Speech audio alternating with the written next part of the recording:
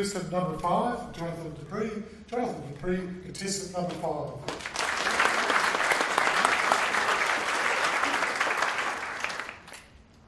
Good evening, good morning in fact, fellow Toastmasters and especially Chris. After all, I knew exactly what to do. It's good to start a speech with a nice, intriguing title. Right from the beginning, we're wondering what he's going to talk about. And really it's an intriguing speech because I've been looking at structuring a speech, and the first thing they tell you is tell them what you're going to tell them, then tell them what you've told them, which is fine, but I always like to see somebody take things a little bit differently and not tell people what they're going to tell them. And I congratulate Chris on taking this rather interesting structure of a speech. My first recommendation to Chris is when you are looking at an intriguing speech, you're taking people on a journey, it's very important to try and make sure that they stay with you all the way. There's nothing wrong with people thinking, where is the speech going, as long as they're also thinking to themselves, I want to find out where the speech is going. On the whole, I think Chris managed this quite well, but there are some tools that I think he could have used.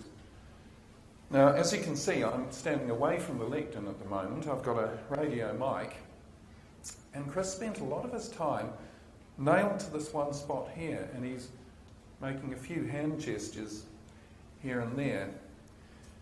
Something that often gets forgotten about in speech making is the effective use of the stage. Now, this doesn't mean leaping up and down and running all over the place.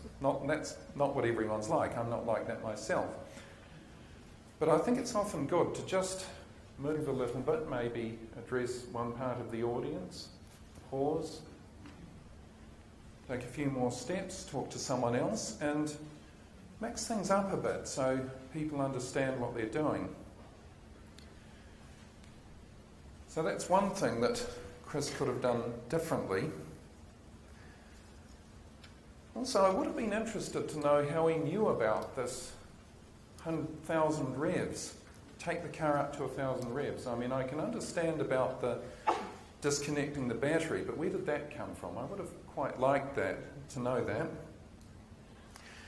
But I think that Chris had some good self-deprecating humour, which is always the best in a speech like this. It's always safer to poke fun at oneself. And in the end, he had two very good messages. I went away knowing two things. One, how to start a car, and two, that you should listen to yourself, that voice that says, well, maybe the experts aren't experts in everything. Very good thing for us all to remember. In summary, Chris should make better use of the stage, better use of body language, and perhaps, if he's doing that sort of structure of speech, try and draw people along with it a bit better. All in all, congratulations, Chris.